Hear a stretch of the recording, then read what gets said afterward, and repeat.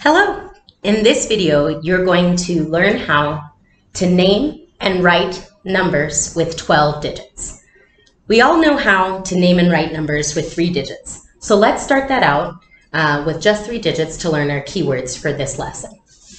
This is the number 123. This is the number's name. This is how we write the number. The 1 is in the hundreds place, the 2 is in the tens place, and the 3 is in the ones place. That's what we call place value.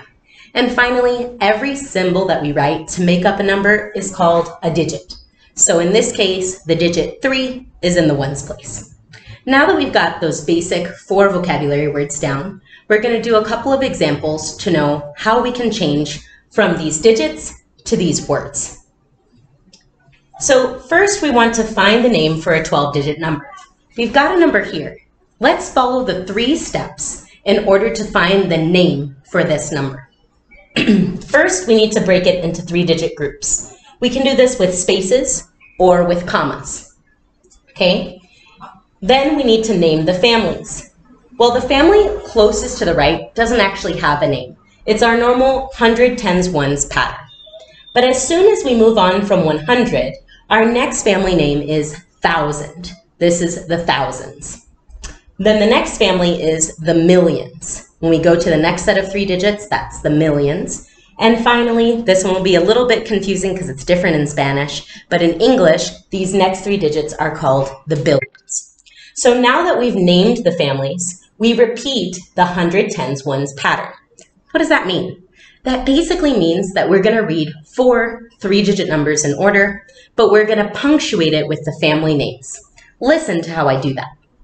So here I see 485, and I'm going to read that 485 billion. That's right, that's the billions family.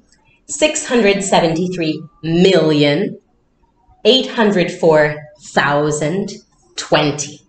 Okay, be careful with those zeros. They can be tricky. Not every single family will have a hundreds place and a tens place and a ones place. Some of them might be filled with zeros, so just keep a lookout for that. So this number has the name 485,673,804,020. That's how we can find the name for a 12-digit number. Now let's try it again, but backwards. Let's say we have the name, but we need to find the digits that can represent it. We want to make it shorter and use symbols in math to communicate an idea. Well, we're going to write the number given the name, and we've got 3 steps for this one as well. So the name that we're going to practice with is down here in green, and I want you to follow these 3 steps. Our first step is to circle or indicate each of the family names, okay? So we're going to do that. First, I'm reading, and then I see ding, ding, ding, billion. That's the first family name I'm looking for. So on that one, I'm going to put a dot. Next, I'm reading da, da, da, da, da, da, da, da, million.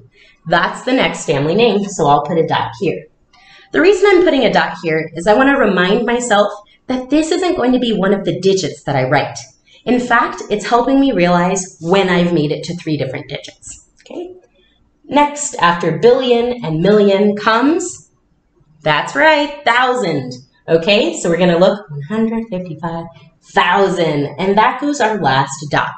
In a 12-digit number, the families will always be billions, millions, and thousands. That's the only difference with that would be if there were 3 zeros in a row. Only in that case might we skip one of the places, and then we'll just have to know to put it in there. Okay, so 700 billion. In my first family, I need to write 700. So that's going to be a 7 followed by 2 zeros. 23 million. In my next family, I need to write 23. But I can't forget the 0 that's going to come before that. When I want to make 23 with 3 digits, I put 0, then 2, then 3. Next, 155,000. I'll write 155 for 155. And as I make a comma or a space, I'll move on to my last 100, tens, ones pattern. 911. So 911. That number looks like this. 700 billion, 23 million, 155,911. Okay? Make sure you watch out for those zeros. They can be tricky. I'd like you to practice this technique when you're going from a number into the name or when you're going from a name into the number. Remember that we focus on these 3-digit family groups, billions, millions, and thousands. And now it's your chance to try. Watch out for those zeros.